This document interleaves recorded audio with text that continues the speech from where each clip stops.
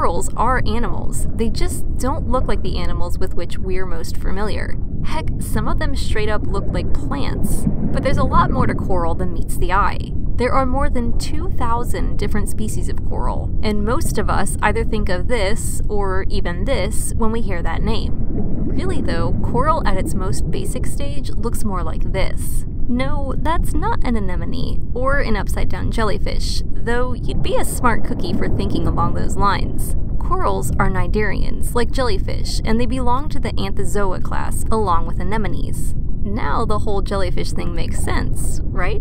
This is called a coral polyp. They're translucent creatures that are typically no more than half an inch in diameter, though certain species can be as large as 12 inches around. Coral polyps are tube-shaped with tentacles surrounding what's called their mouth. The tentacles adorn one end of a coral polyp while the other, tubular end attaches to the seafloor. For the most part, corals are confined to tropical and subtropical seas between 30 degrees north and 30 degrees south latitude that are less than 200 feet deep, though some corals can live in deeper waters. Nearly all coral polyps are sessile, meaning they don't move once they've settled into a favorite spot. And choosing the right spot is kind of important because coral can live for a long time. To be fair, not the individual polyps will live forever, but the clones that they reproduce that form a coral colony can live thousands of years. Yes, clones. See, corals have two ways of reproducing, and that's where the cloning comes in. Fully established coral colonies are usually ready to mate after a few years of growth.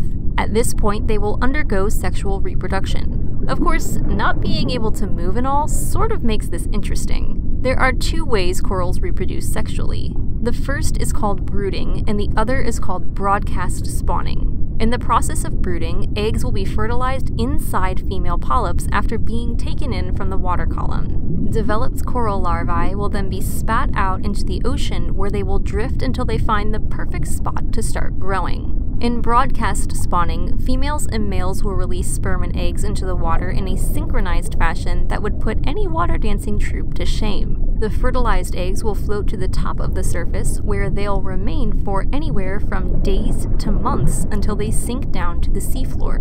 Once positioned on the seafloor, they metamorphose into polyps and will eventually undergo the second form of reproduction observed in corals, asexual reproduction. In this case, the coral polyp will bud a clone that remains attached to the parent. These buds will also bud, and within a few years, a coral colony has formed. As the coral polyps grow, they will excrete calcium carbonate, which creates the hard structure that surrounds and protects the soft polyps inside. Well, at least in the case of hard corals. There are soft corals, too. Soft corals don't have the same hard structure as hard corals. Go figure.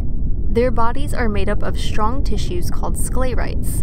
These are the more plant-looking coral formations, and they are not part of the hard structures that form coral reefs, although they can be found in coral reefs. Speaking of which, coral reefs are formed via the congregation of large amounts of hard coral colonies.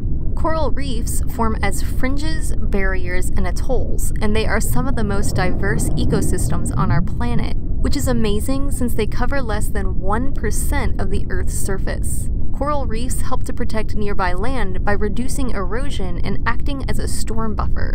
They're also important because they provide homes for nearly 25% of the animals found within the ocean. Fish, such as parrotfish, consume coral colonies as well as sea stars and snails. On the flip side, coral colonies consume plankton and can even eat fish caught with the tentacles of the polyps. They also have a mutually symbiotic relationship with an algae called zooxanthellae. These algae live within the coral colony, which gives the algae protection while the coral gains the excess nutrients created by the algae. This allows coral colonies to grow faster, a rate which can be anywhere from half an inch to more than 7 inches per year depending on the species. The zooxanthellae also give coral colonies some of their color, which would appear white without the algae. When under stress, coral will release the algae into the water and turn white, a process called bleaching. Unless the stress is resolved, this can kill a coral colony. Stressors can include changes in water temperature, lack of sunlight, and pollution. We can actually drill into long-established coral colonies and use the cores extracted to learn about the environment of the ocean in the past and any stressors the colony may have faced. Some scientists go so far as to call them the history books of the ocean. It's amazing that these tiny creatures are so valuable to life on Earth. For more facts on coral, check out the links in the description. There is so much more to learn that we weren't able to fit into a single episode. Thank you for watching, and give a thumbs up for more Animal Fact Files.